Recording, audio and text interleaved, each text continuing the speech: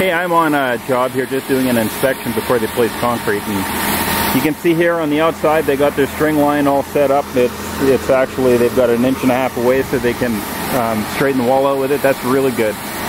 They've got the rebar in, is really good. They've got 15M or number 5 bar in there. It's staggered. If I go down the wall, you'll see it's staggered. So it's going to be very good for them to put their vertical rebar in. They haven't done that yet. The bracing is nice and straight, and the wall is nice and straight on this wall. But now come look at this. There's a few things that I've seen. Right here, this overlap is not enough. This should be 40 bar diameters, so really that should be closer to a 2-foot overlap for this size bar that they're doing.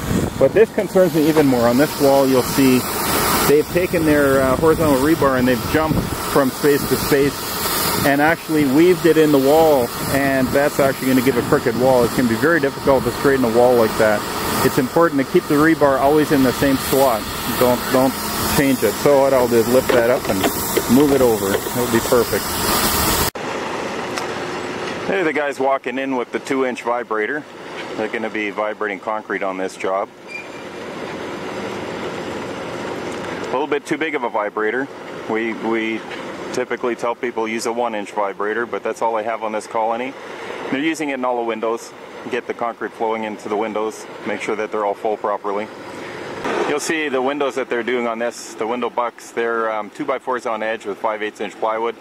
No cross bracing on it. They're relying on the 2x4s to give them the bracing. I don't typically recommend doing it this way because you're losing so much insulation value. I usually will go with the 2x4s on the flat and 1/2 inch plywood, and also put bracing on the inside. Looking in the wall, you'll see that they have all their rebar done quite well.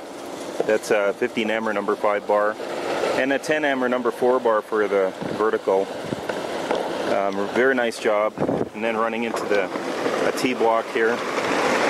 Again, they've done a nice job with the 90s, getting that all done up. They've gone a little bit higher with the demising walls. The reason for that is that has to go up through the roof for fire separation. Okay, we are just filling up the topping pass on this 4-plex. That's a demising wall there, firewall that's going to go up through the attic. There's 3 of them. All of them are using T-blocks, so there's 6 T-blocks. Guys vibrating the concrete as they finish that topping pass. Here's another one of the demising walls.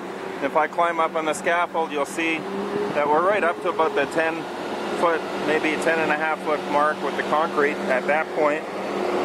And if you look down on this T-block, he hasn't come to do the topping pass here. It's just about 1.5 feet down from the top of the wall. You'll also see there is no bracing at all on this T. The only thing holding this T together is the Foxbox HV clips, and they have all held just fine, just like that's very common with us, just like our 90s. No worries at all about separation or blowouts or anything like that. Just put the HV clips in and pour concrete. That's what we do.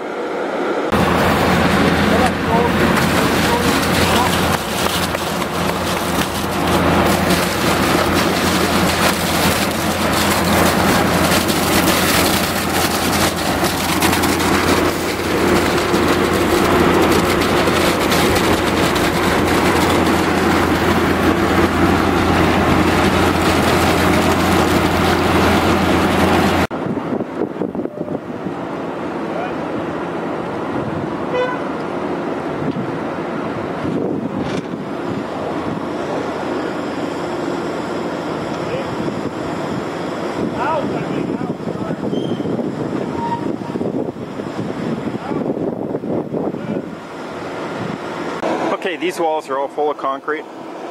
Absolutely no issues whatsoever. We filled them up with about a 150 or 6-inch slump concrete.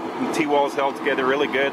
And you'll see here that they are using a different type of top plate. They're using an LVL. That's the same width as the block, and they've got the anchor bolts already in, and they're just wet setting it into the concrete. Got some protection layer underneath it so that the wood's not touching the concrete. And that's it. Now we will do another fine tuning with the string, make sure the walls are perfect, and they are ready to go with the roof coming on top of this.